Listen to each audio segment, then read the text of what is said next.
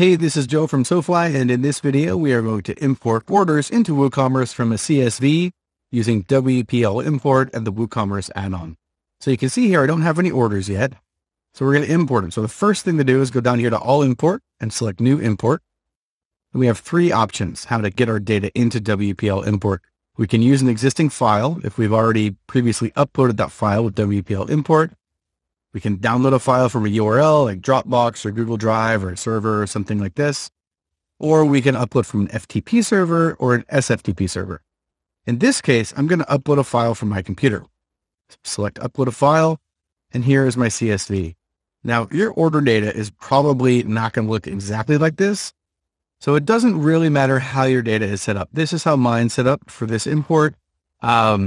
I have the usernames here, so I'm going to be matching the users that are already in my WordPress site to these orders. I'm going to be matching the products here for the SKUs with the quantities for each of them. In your case, maybe you're just going to be importing orders without the customers already in there or without the products in there. And maybe your order file that you're importing just has all of the actual customer data and all of the actual product data in it. That's totally okay too. WPL import can handle it. And we'll go over all that in our video. So starting up, I am going to select this file and upload it into WPL import. And now we have two options. We can import to existing items if we're trying to match these to existing orders and update some of the information. In this case, I don't have any orders. I'm importing new ones, so we'll leave new items selected. Then from here, we're going to select WooCommerce Orders from the pull down. So we're going to create new WooCommerce Orders for each record in my file. All right. Now, looks pretty good. So we're going to continue to step 2 and start setting up our import. All right. So it's detected 5,754 rows that'll be imported, and each row you can click through is going to be a different order. We have some filtering options here.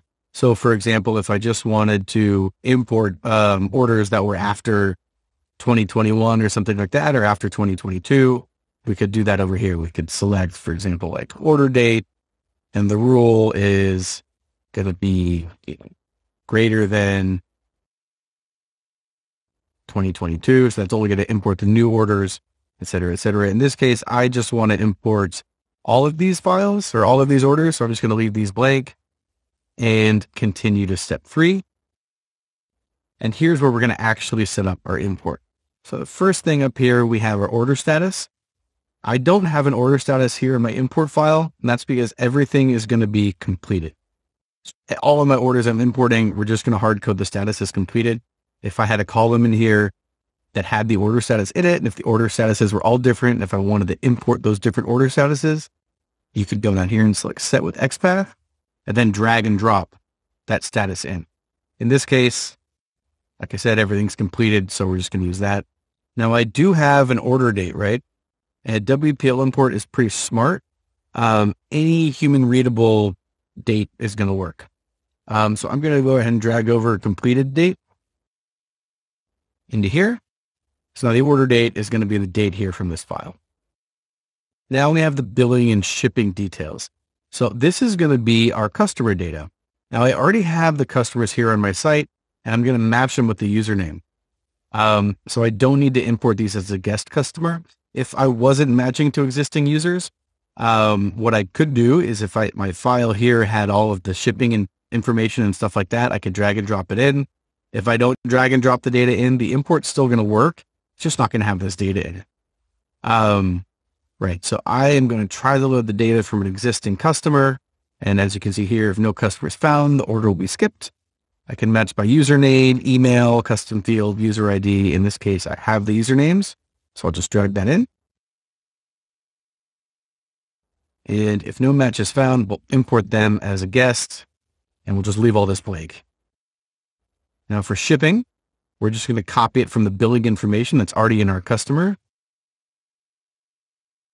That's here on the WooCommerce site or the WordPress site, and we're good. Payment, just going to leave this empty. I have the transaction ID over here, so I'll drag and drop that in. Everything, we can just leave this as, let's select what here. Direct bank transfer is fine. Doesn't really matter. For me, for this import, for you, all your payment methods are going to show up in here. And if you had a column over here, again, that had your payment information in there, your payment method, you would just drag and drop it in like that, select Set with XPath, And then over here, it's going to tell you what the slug, like what the actual data from your import file needs to be, right? So if it was CFD, the slug would need to be for your title. I mean, for your import data, your column would have to be like COD, PayPal, check, etc. We just need to match whatever WooCommerce expects.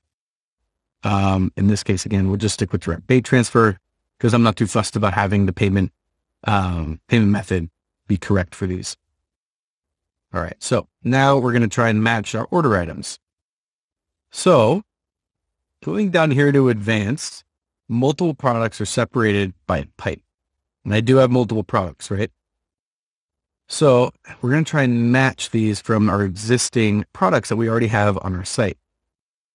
So we have the product SKU here and our product SKU here. So I'm going to drag in number 1. I'm going to add a pipe.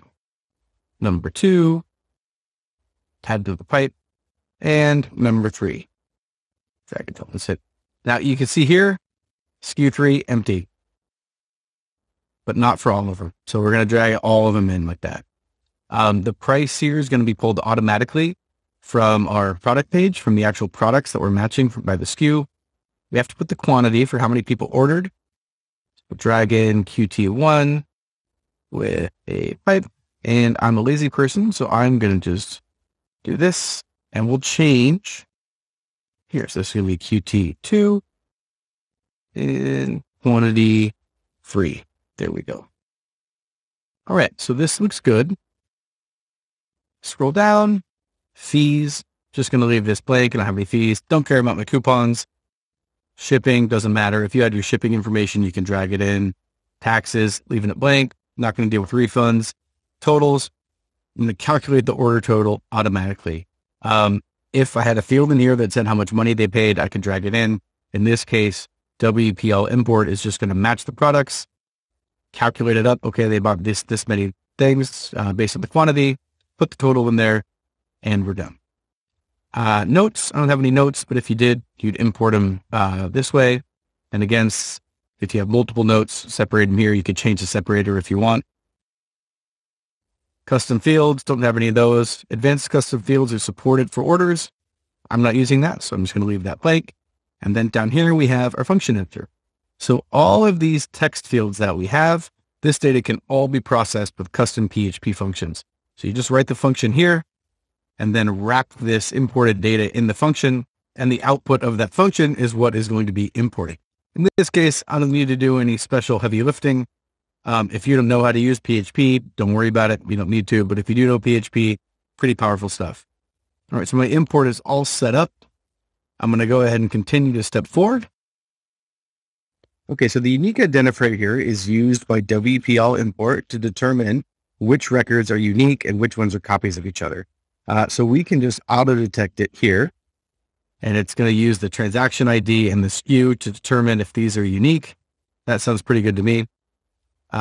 We can just leave all these as the default. This is mostly telling WPL import how to handle this if we are running the import again, but I'm only going to run this once, so we can leave this blank, or leave this with the default settings. Down here, we have email notifications for our customers. This one's kind of tricky, so we got to pay careful attention to this one. When we create new orders in WordPress with WooCommerce, the users will get an email telling them there's all sorts of emails they get, right, for when their orders are processed. We obviously don't want to be sending users order notifications during our import, right? Because these orders have actually already been completed. We're just running the import. So we want to block these. However, there are some email plugins out there that will do their best to make sure that these emails actually get sent. We do our best to block them, but sometimes those plugins make sure the emails get sent. So if you're using email plugins, probably a good idea to disable them during this import process, or run a test import and just make sure that we're actually blocking the notifications, right? In any case, I'm going to leave this checked. Scheduling options, we're not scheduling this import. If I was going to be running this on a schedule, then I would go down here and I'd tell WPL import, hey, run this every Monday or run this every hour or something like that. And then the URL that I'm running the import from, it's going to pull that import file and then update my site based on the settings I define here. In this case, I'm just running the import once, so it doesn't matter. We have some advanced options down here. If you're running into like server limits and stuff like that with your import being terminated because it's taking up too many resources, then you can have a play in here. We're not doing any of that. This is going to run just fine. So we're going to leave all those with the defaults, and we will continue and confirm and run the import. All right, so this is going to take a few minutes to run. We'll let it do its thing, and we will come back when it's finished. Okay, so that didn't take too long. All of our orders were successfully imported. Let's go ahead and check them out in WooCommerce. All right, and here we go. So we have all of our orders here. Let's go ahead and open one of them up. You can see here the dates all came in okay, right? Because we ran our import, and these dates are all different, right? So they're not actually showing the import date. So the date went in correctly. Just kind of pick a random one here, open it up. And there's our products in there, and we have our customer data, and everything looks good. So this is one way to import our orders. In this case, we had already run an import for our products to add them to the site and a list of our customers. And then during our order import, we matched the orders to our products and the customers we'd already imported. Check the description below. We have some videos on how to migrate customers and migrate products into your site, which you'd want to do before you're doing this. You've got to run those imports first, and then you can match them. However, you don't have to do it that way. Again, you can run your order imports without the data as being matched, and these would all be imported as guest customers, and the product data would still show up. Check the description below. We have a video going over that process to give you a little bit more information on how to do that. So that's all it takes to import your orders with WP All Import. Thanks for watching, and we'll see you next time.